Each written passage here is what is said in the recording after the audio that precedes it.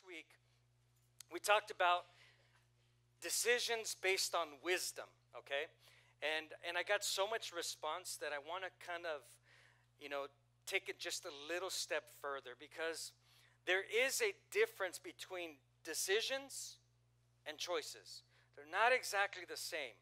And I want to make sure that as we dive into today's message, that we understand, let's just say it this way, if I were to give this message a title, it would be A Life Full of Voices. Because we all got voices around us every single day. There's voices, voices, voices, voices, voices at home, voices at work, voices at church, voices with friends. There's all kinds of voices. Then there's your voice. And so we are influenced by voices. Can you agree with that? Okay, so we're full of voices, and I want you to understand this. Okay, so based on the voices I'm hearing, based on the voices I'm listening to, I know that I'm going to make decisions based off those voices. But I want to clarify something. If you didn't hear last week's sermon, go on live stream, listen to it. But I want to give you the quick definition of decisions and choices, because I think a lot of people think that it's the same thing. It's the same. No, it's not. Let me break this down for you. When we think decisions, with decision, it's more of a process orientation, meaning we are going through analysis and steps to eliminate or cut off options. But have you noticed that we are an impulsive generation? We don't make decisions based on a process. We make decisions based on desperation many times. I mean, I know I have. I've made some poor decisions, right? Impulsive decisions, right? Not really thought out. But notice that when you're making a decision, you're taking the time to have a process of elimination. Most of our decisions don't go through a process of elimination. Things that you need to cut out, things that you need to get rid of, things that are not going to work. Okay, so that's decisions. And we talked about that last week. Okay, choices. With choice, it's more of a mindset approach, meaning we have a perception of what the right or wrong choice may be. Think about it. My choice is how I'm going to approach my decision. You guys getting this? Okay, because we're going to talk about choices today. All right, we want to live full of God choices, not me choices, not them choices, not they choices. I want the perfect choice of God. And it's not always perfect either, because sometimes we can even use the God card. Well, God told me, and then you realize that once you're in a multitude of counselors, you realize that, dang, there was really no safety. Right? Like, I made a big boo-boo. Let's use this illustration. Have you ever been in a car with a passenger who thought they were the second driver? Yeah? They're sitting in the car, and I've had this. I tend to be that guy a lot. But the passenger, I don't like no one driving me. I don't like anyone. Like, hey, man, let's go. Okay, but I'm driving. I just don't like no one driving me. I don't like that at all. But I've been in situations where, because I trust me, and hey, actually on Thanksgiving, man, I spun out in my car 3 times, like that, and my wife was screaming, ah, and I was like,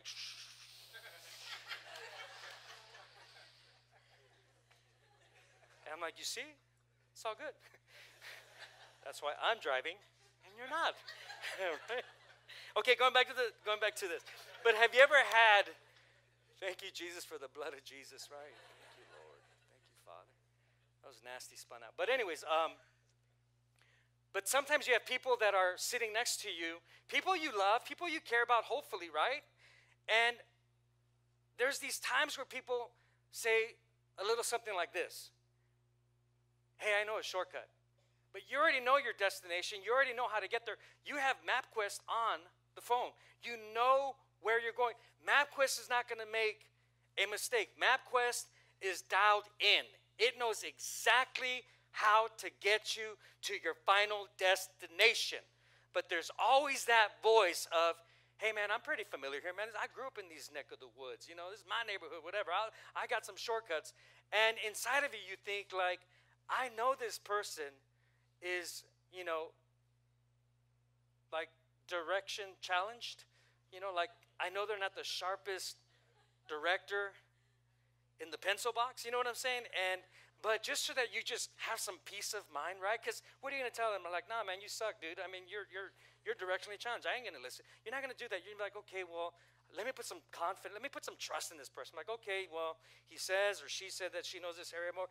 And to your big surprise, you take their advice and you end up getting lost, confused, because then you're like, where the heck am I at, right? And even come to the place of chaos called LA traffic. Chaos. And you're just like, man, if I, and you know inside, you know what's the worst? The worst advice is our own advice. That's the worst advice sometimes, man, I'll tell you. You know what? There's been times, and I'm sure that many of you will relate, and I do this a lot too, but have you ever been in your car and you already have the map on, you know where you're going, right? And this spirit of impulse comes in you. You know what that spirit is like? You know, but then you see an exit, and you're like, man, because a little bit of traffic builds up. And you're just like, oh, I wonder if this is going to get worse. How bad is this going to get? And you're just like, no, stay the course, and you're staying the course. And the exit is just like, man, just like a mile away. And you're like, no, go. And then before you know it, you're going, and you just like, and you cross, man, you have like probably like 5 people flip you off as you're doing has anyone ever done that? And and then you change, and there was more traffic there than there was there. And you always do this like I have done. You think, what was I thinking?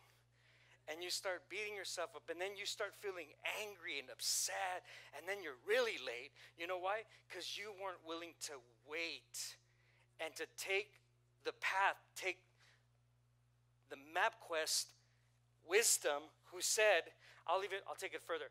I'm that guy that when my kids say, okay, Dad, how long does it say? Yeah, it says we'll be there in 30 minutes, but I'm going to shave off 5. Don't worry, you'll be good. Right? And why? Because we are naturally impatient people. We want things now. We're impulsive. We make decisions based on desperation. We make decisions based on, I want it now. And we just can't wait. And God is trying to teach his people. God's trying to teach every single one of us, like, listen, you can go ahead and go for your best, or you can wait for my very best. And I think that we can totally understand all throughout Scripture how many people were willing to wait and saw the blessing, and how many were not and died in their wilderness or desert. I'll say it this way too. For some of us that you may be experiencing some desert right now, let me tell you something. There's no fruit in the mountain. Fruit can only be grown in the desert. There ain't no fruit trees on mountains. So I want to encourage you just to stay the course. So as you're thinking about this message today, I want you to know this. There are 4 voices that we all hear. There's your voice. That's your opinion. That's your idea. Sometimes we're right. Sometimes we're wrong. Then there's their voice. That's other people's opinions, other people's ideas. Okay, these are voices we're hearing to. Then there's God's voice. God's voice is his word. It's his scripture. God speaks to us. I always hear people say, God doesn't speak to me. I'm like, open your Bible and trust me, he'll speak to you. He'll speak to you.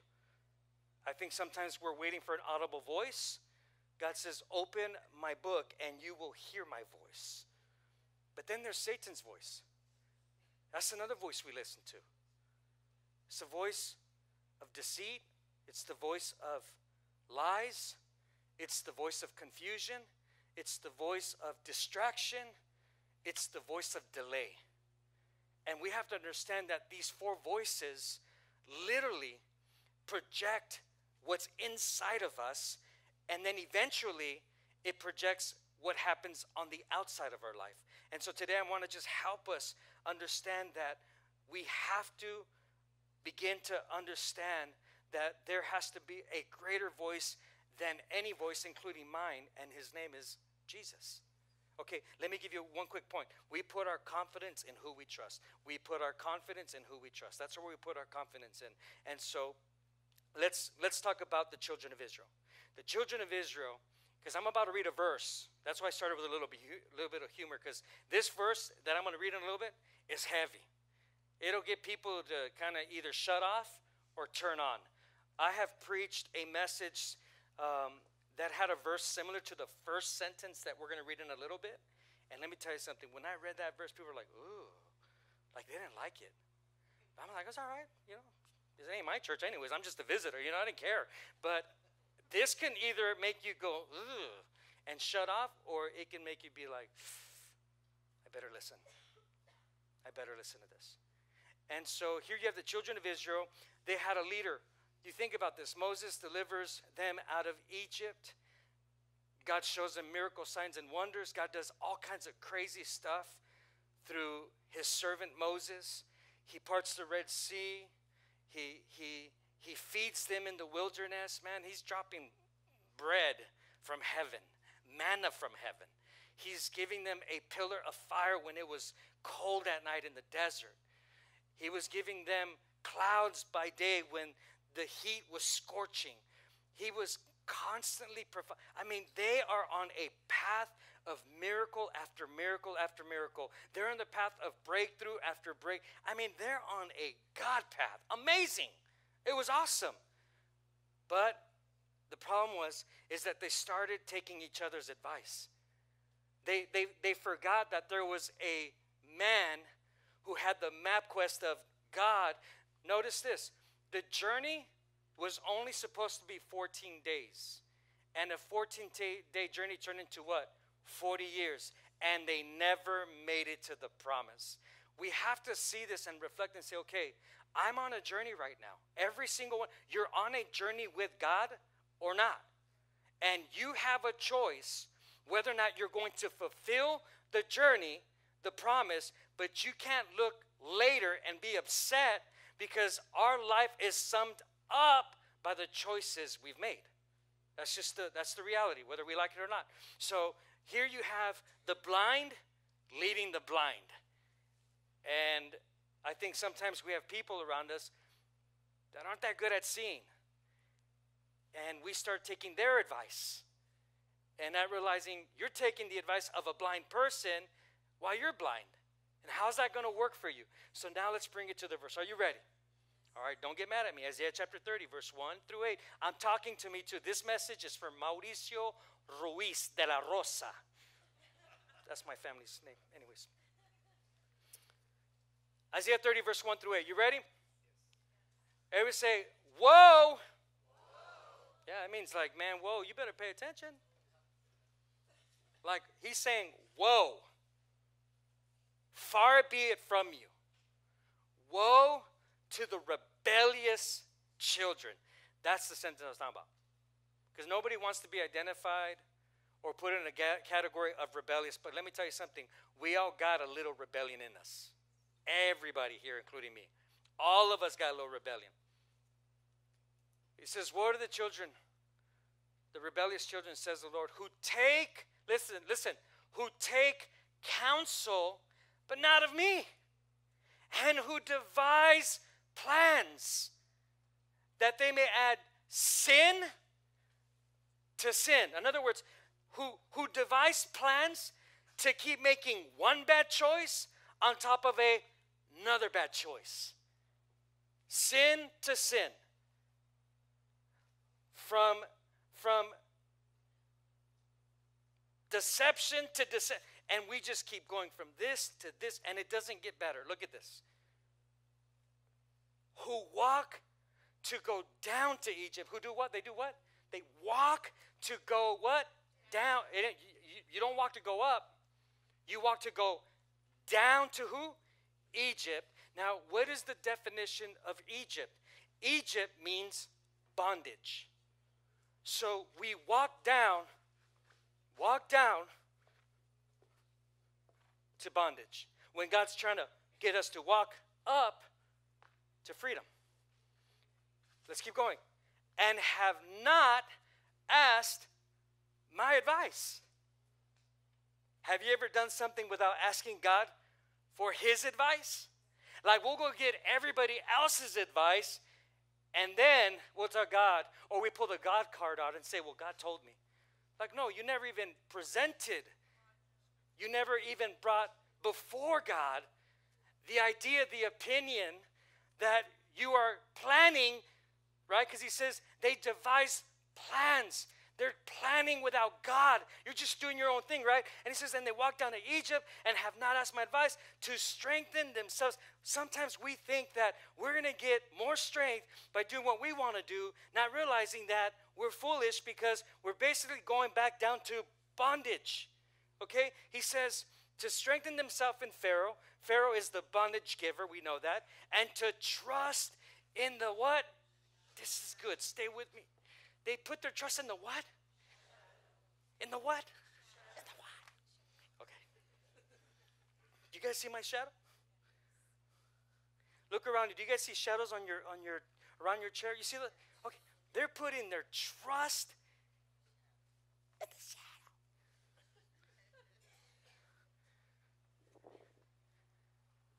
What does the shadow have? Well, what power does the shadow have? What substance does the shadow have? What truth does the shadow have? What did David say? Though I walk through the valley of I will what? They're putting their trust in shadow. What color are shadows? Okay, well, the original meaning to shadow is darkness. They're putting their trust in darkness. They have more faith in shadows than Almighty God. Look at this. Let's keep reading. They put their faith in the shadow of Egypt, in the shadow of bondage. He says, therefore the strength of Pharaoh shall be your shame, and trust in the shadow of Egypt shall be your humiliation. This is hard, isn't it? Don't worry, it's going to get good. Don't worry, just relax. I'll give you some honey after this. For his princes were at Zoan, and his ambassadors came to Hanes. They were all ashamed of a people who could not benefit them. Come on, right now, the choices you make are either going to benefit you or not benefit you, or be help or benefit, but a shame and also a reproach will come when we go to the shadow. The burden against the beasts of the south. Look at this. Here's what happens when we choose the shadow. When we choose to go to the land of Egypt, he says, now you're entering the land of trouble and anguish. Do you know what the word anguish means? It means severe mental or physical pain or suffering. So if you've ever been in a place where you're constantly suffering, you're in pain, you're in distress, you have anxiety, let me tell you, the only reason we live there is because we walked down to Egypt. Jesus said, I have come to give you life and life to the fullest. Are you with me today? So I'm just laying some foundation. But look at where the land of trouble takes us. It says, from which come the lioness and the lion. Who would like to be in the cage with a lion? I don't think so. I don't care how sweet that little lion is, right? Nobody wants to be in even though I've been in the cage with tigers, but that's okay. That's a whole other thing. They fed him before I went in. And you could only do that in Thailand. Look at, the land is with lions. The land is with a viper. What does a viper do to you? It kills you. Man, you get stung by a viper, you're dead in seconds. And a fiery flying serpent, which if you read in Revelations, the fiery flying serpent is Satan. They will carry their riches on the backs of young donkeys and their treasures on the humps of camels to a people who shall not profit, for the Egyptians shall help in vain and to no purpose. In other words, man, we tend to put more trust, more confidence in shadows with no substance. That's what the scripture's saying, and not realize that there is, like, that shadow is not going to help you. That shadow is not going to give you a purpose. But when you get in the presence of Almighty God, He gives you purpose, He gives you meaning, He gives you joy, He gives you peace. But isn't it interesting that we choose, which I have done, I rather choose to go ahead and go down the slippery slope of depression or anxiety or unbelief. We all live there sometimes. And God's saying, you need to stop. You need to start taking my advice. You need to start coming to my presence, because if not, you're going to come back to bondage. Are you hearing me? But here it gets even gooder.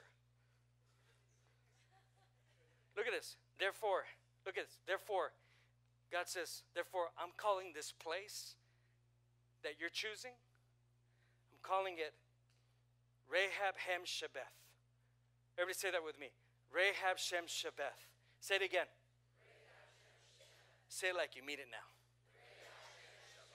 Say it like you don't like that place. Okay, listen. When I read this, I was at home sitting there and just reading through scripture. I kind of knew where I was going. But man, I read this Isaiah. I devoured this for an hour. Okay, for an hour, I just devoured every single verse by verse. And I'm like, what the heck is a Rahab Shem to the Shebeth? And so here's the interesting thing. There's a few meanings to Rahab Shem Shebeth.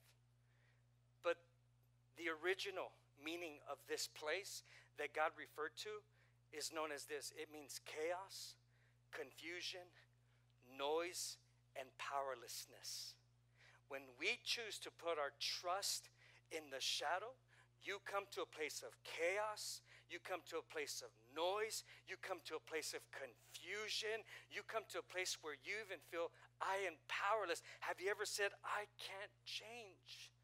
I've tried to follow Jesus. I've tried to be a good person. I've tried to be kind and not rude. I've tried. And so what happens is, it's because we're living under the shadow of death. And under the shadow of death, there is no resurrection life. But guess what? You and I get to choose whether or not we want to have life, and life more abundantly, or you can choose to keep walking down to the land of Egypt. So as you're reading this verse, as you read, who walked to go down to Egypt and have not asked my advice to strengthen themselves. Isn't it amazing that sometimes we think that the bad decision is going to bring us strength? Like, we know it's not right. We know it's not good, and yet we think that making this decision is going to make me feel better. And look at this, and to trust in the shadow of Egypt. That means that the children of Israel, obviously we know that they started on the right path. They started with God, and they were on the right path following Moses. They were excited because they were delivered, and things were wonderful, and they've experienced the presence of God. They've experienced the love of God. They've experienced the compassion of God. They saw God with their own eyes. They had a meaningful relationship with God through Moses, obviously. But check this out. But as they were walking through the wilderness, what happened to them? They got tired of waiting. And they started saying, no, let's go this way. Let's go. Then they're on a mountain, and they're going around the mountain in circles until God's like, enough. And some of us right now, you're going around the mountain in circles and circles with a decision or a choice you need to make. And God's like, enough! Come to my presence. Take advice from me. Take counsel from me. Because how many know when you open this word, there is all wisdom already in this Bible. Every single answer you have for the choice you need to make right now is found right here in the Bible. And He leads you to true north. But what happened here? It's amazing because they started out walking in the path of God, but then they started turning away from God to the place that God delivered them from, called Rahab. I think we've all been there before.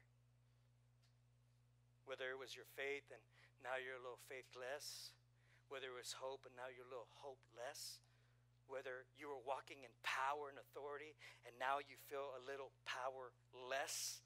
That's the place called Rahab or Rahab. This scripture basically is asking us 4 questions. Are you ready? Question number 1 is what this verse is saying. Number 1, who will you trust? Are you going to trust your opinion, or are you going to trust God? Are you going to trust God's plan, or are you going to alter your plan? Who will you trust? Are you going to trust God with your family, or are you going to take it upon yourself and figure it all out and then only end up making a bigger mess? Second thing he said is, who will be your counsel? Listen, the Bible says there is safety in the multitude of counselors. Listen, you can't get around people that like you and that agree with you. You got to get around people that are going to confront your ideas. If you got people that are just agreeing, like, oh, that's a good idea, that's so awesome, oh my God, that's so awesome, yay, you should do that. No. I want people that confront my idea, like, have you thought about this? It's called examine the decision. Let's make sure we execute and get rid of some of the ideas in this decision so that we have God's perfect will for our life, right? And so he's asking us, who will you allow to counsel you? Not everyone qualifies to counsel your life. Not everyone qualifies to counsel me. I love everybody, but not everybody has a voice inside this life. I won't do it. Even though they have good intentions, which I've had people that have good intentions, and they come up to me and they pretend they're prophesying. I'm like, dude, please be quiet. That's not even scriptural. Shut up. Like, you're saying a bunch of goofiness. Stop it. You want people that are going to take you back to Jesus, take you back to God's word, and to confront those ideas, to confront that decision so that you are in benefit of seeing a great fruitful thing. Amen? The other one is, whose advice will you take? It's not just who I'm going to counsel with, but whose advice am I going to end up taking? Am I going to take up the advice of someone that's going to lead me to the land of trouble and anguish? Or am I going to take the advice of someone who's going to take me to a place of health and healing? That's why Jesus said this. He says, narrow is the way and few go through it. And broad is the way and many go to it. You know what he was talking about? Hell and heaven. And it's hard to choose the narrow way. Because think about it. All of our junky ideas that we all come up with, they don't fit in the narrow. If it was a backpack of ideas, dang, we'd be having like, my backpack probably the size of this screen, and I'm trying to go into it, like, trying to get in. Like, no, hey, you ain't going in. So we have to unload our ideas, our theologies, our own belief, and we got to come back to the truth, and then the truth will make us what? Free, and we can go in. Amen? The last one is, who will you turn to? The children of Israel did not turn to God. They turned away from God. They turned away from God's counsel. They turned away from God's advice. They turned away from God's wisdom. They turned away from anything that God had. They turned away from God's plan. We choose whether or not we turn away. Amen?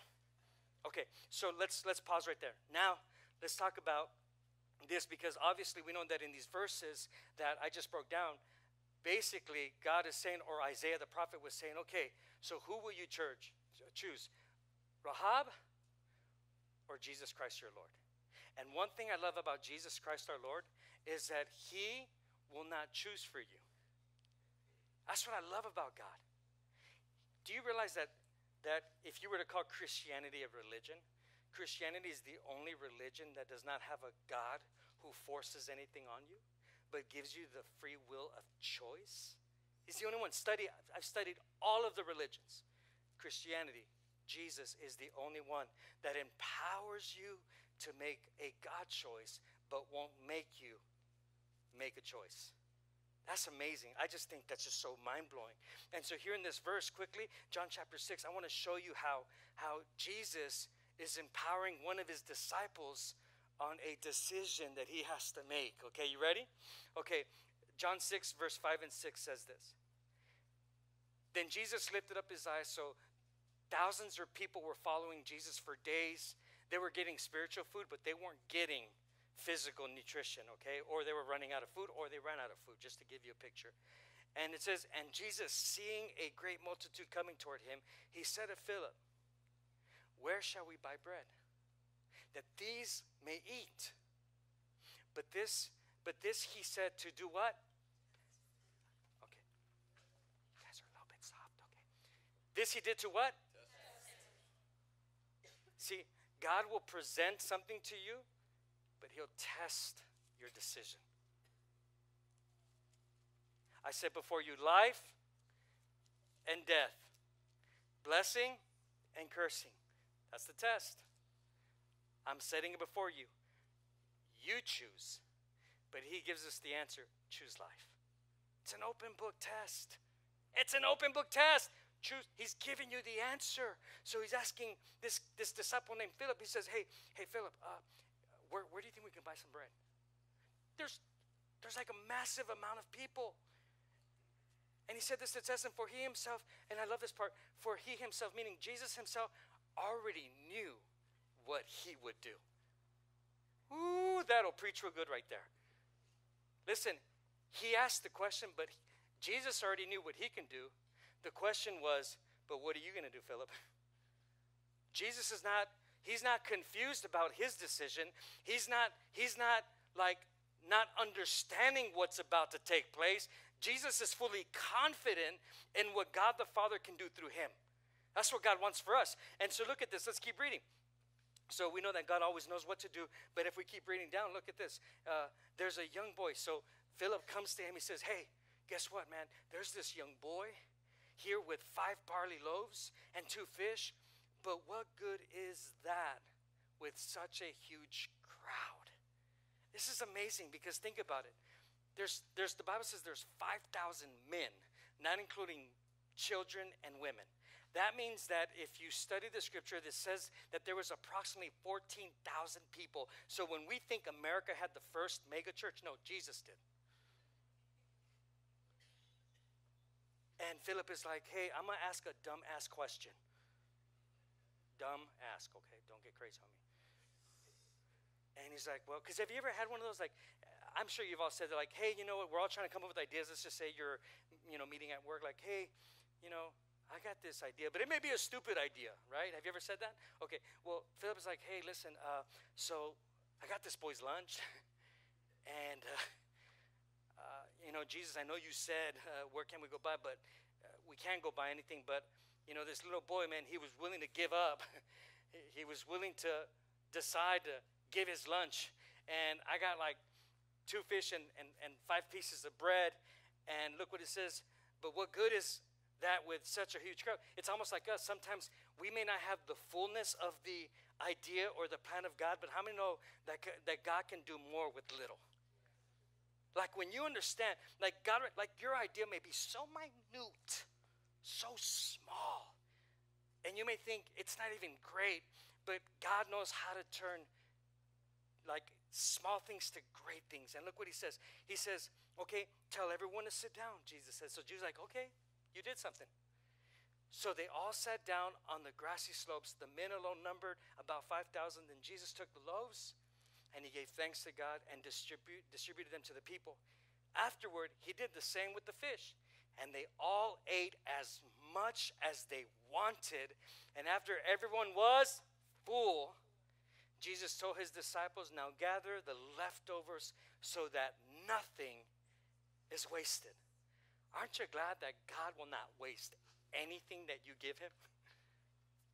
See, sometimes we think that our little will to make the right decision is not enough to serve God or follow God, because we think that, well, my life isn't right. Well, I'm not good enough. Well, you don't know what I did last night. And God's just saying, just bring me that little will and watch what I will do with that little will of yours that you have. You put that bad boy in my hands and ooh, let me tell you something. Amen? Listen, a stick in my hand, man, I could beat a piñata. A stick in Moses' hand, he parted the Red Sea. You know what I'm saying? A rock in my hand probably hurt someone. But a rock in David's hand, he brought down a giant. See, it's the little. It's what's in your hand. It's what's in your heart. What are you willing to give up to God? What ideas are you willing to give up? What ideologies? What wrong thinking are you willing to give? Even your wrongest thinking, God says, just give it to me. Let me show what I can do with it. And look, he goes on to say, and so they all ate. And I love this part. He says, and then they gather leftovers. Aren't you glad that we have a God of leftovers? Like, he doesn't just give you what you need. He gives leftovers. Because leftovers are not meant for you. They're not midnight snacks. Leftovers are the things that we're going to give to the next generation of our family, of our children. It's the next generation. You see, the choices you make now will impact the next generation that you have in your family line, your children.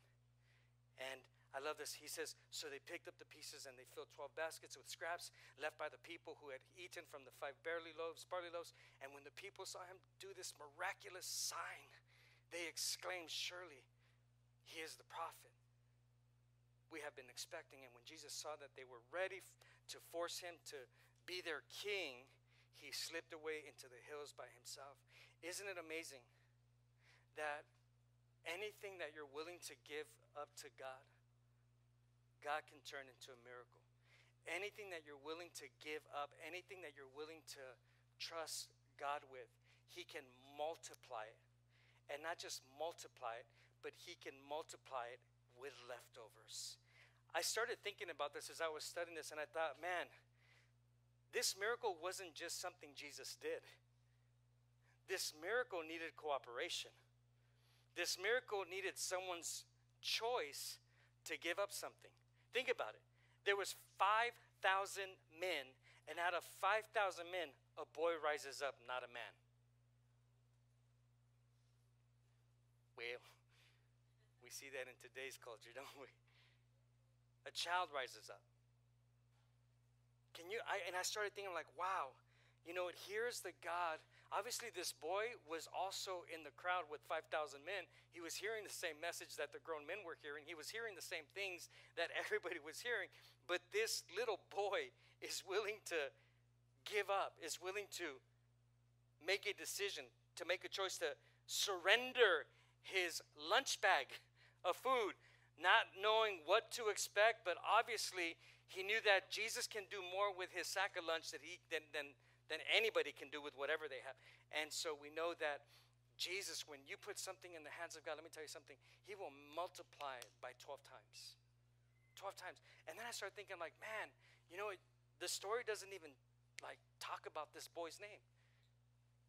Like, there's no name, there's no IQ, there's no family line. His mom and dad's name weren't even in the story.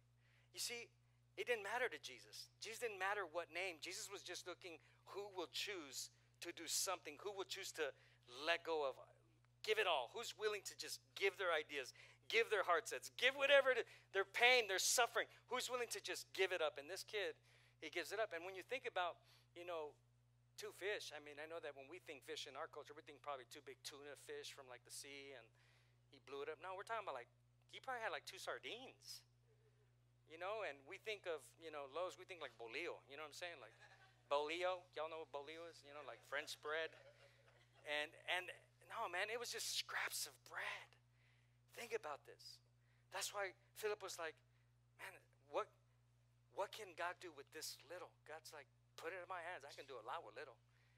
And we know that he multiplies it. But I started thinking like, man, this kid, this boy was willing to surrender his bag of lunch. You see, we have to come to the place where we have the courage to surrender our bag of lunch, of ideas, of pain and suffering and wrong thinking, and say, God, I'm ready for your will. I'm ready for your advice. God, I need your counsel. Here, take my lunch bag and let God multiply it. But before he multiplies it, you know what he does? He blesses it. God wants to bless what you're willing to give up. What are you holding back right now? Are you holding back prayer time? Are you holding back word time? Are you holding back service? Are you holding back your gifts, your talents? What are you holding back? Because this little boy, he gave it all. He wasn't holding back. Are you holding back generosity? Are you holding back forgiveness? Huh? Come on, God's saying, just give it all, put it in my hand, and watch me bless it and multiply it. What are you holding back? What are you holding? You can't hold back. You got to give it all to Jesus. Sometimes we hold our pride, right? We hold our anxiety. We hold on to depression. We hold on to fear. We hold on to fear of the future. And we think that that little sack of lunch, listen, when God wants to do a miracle. The kid was a part of the miracle. So often we want miracles, but we'll do nothing. Another, like I told you, there was many definitions of Rahab or Rahab. Another definition of Rahab is called the place of do nothing. Maybe you're in that place right now.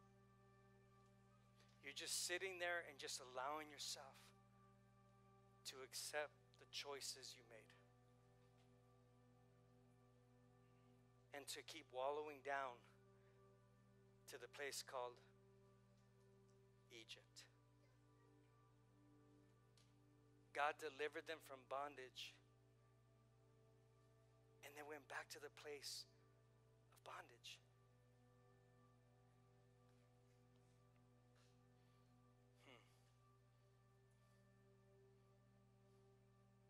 I'll just end with this. Let's go. I think I got what I needed to say.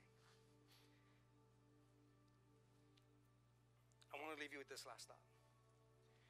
There was a family in the 1900s named the Bordens. They were the richest family in the Northwest.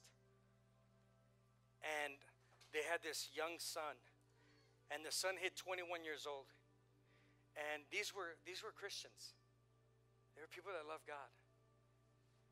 And he hit that age, and he sought God, and he got God's advice, God's counsel, God's wisdom, and the son went to his father and said, "Dad, God's called me to be a missionary." Mind you, the father was a very, very successful businessman, had a huge company.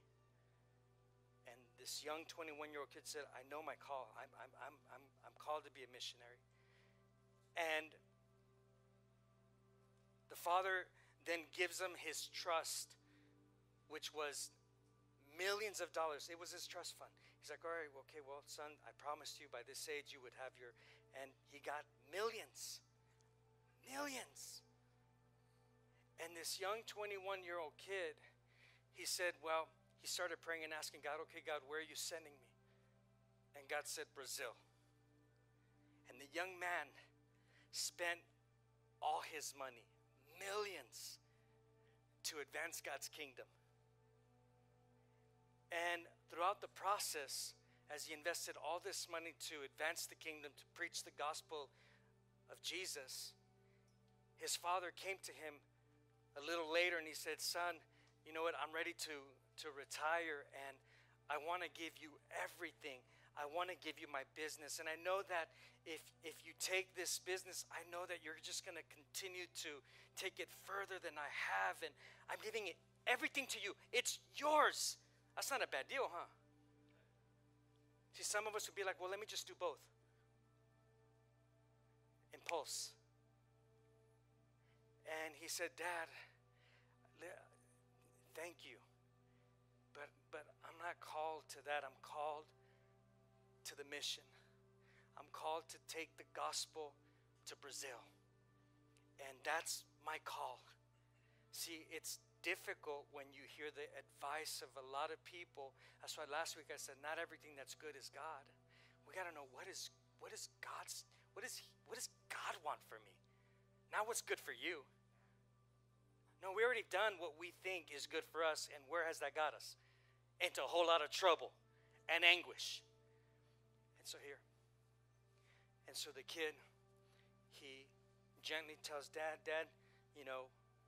I'm going to keep doing what I'm called to do. And the dad was awesome dad. He's like, "Okay, son." And the kid went. Unfortunately, the kid died by the age of 27. He died of malaria in Brazil. This is a true story.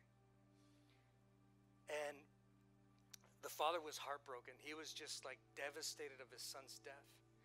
And one thing that the kid did is he left a letter. And on this letter, he highlighted 3 things that he wanted his family to know. And it was these 3 simple things. In his letter, he said, I have no reservations. I have no retreat. And I have no regrets. It's rare that you find people that can say, I have no reservations. There is no retreat in me. I'm not cowarding back. I have decided I will follow Jesus. I will have no regret of the choice that I made. I'm going to live for this choice that I made. And the father was weeping and weeping and weeping because the son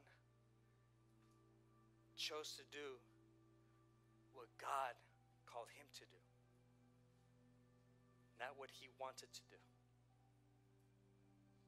And so I'm here to encourage us that though we're not perfect, but that we would put on the mind of Christ and we would say, God, no reservations, no retreat from you, and no regret. Because most people live with regret.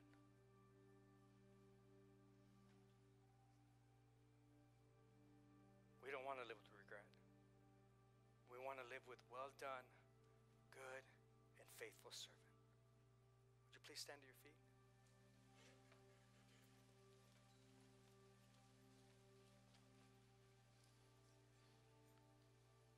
If you would do me the kind favor, I want us to extend our hand to heaven and to ask God to help us. Because right now, I know that this room right now is the valley of decisions. You're deciding things for your family. You're deciding things for your life. You're deciding things right now for your future. You're deciding right now.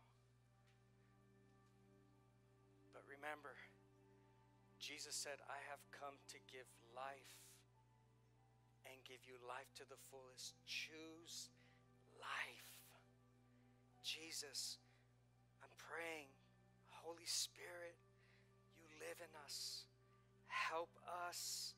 We don't want to be in the land of trouble and anguish. We're not trying to go back to Egypt, the place of bondage. Lord, we want to obey you as children of God. Father, I pray that we would choose to honor you, that we would choose to obey you, that we would choose to serve you, Jesus, that we would choose, no matter how much it hurts, to follow you with all of us. Lord, our life is that lunch bag. We place our life in your hand. Bless it in the name of Jesus and multiply it, Father God. Multiply it in ways that we are fulfilled only in you, Jesus. Father, we pray as we lift our hands to you that we realize that that's where we draw our strength from. We don't draw our strength from bondage. We draw our strength from wisdom. We draw our strength in faith. We draw our strength in hope. We draw our strength from love, because love not only covers a multitude of sins, but love will cast out all fear. So, Father, as we lift our hands to you, we're saying, help us, Father. We choose you. We choose your counsel. We choose your wisdom. Lead us, guide us, direct us. Father, we will not get off the path. We will stay the course. We will stay focused, Father. We will fulfill everything you've called us to on this earth. Lord, I ask that you would break the bondage of distractions that would literally try to steal, try to waste our life away. No, Lord God, in your hands, nothing is wasted. In the name of Jesus.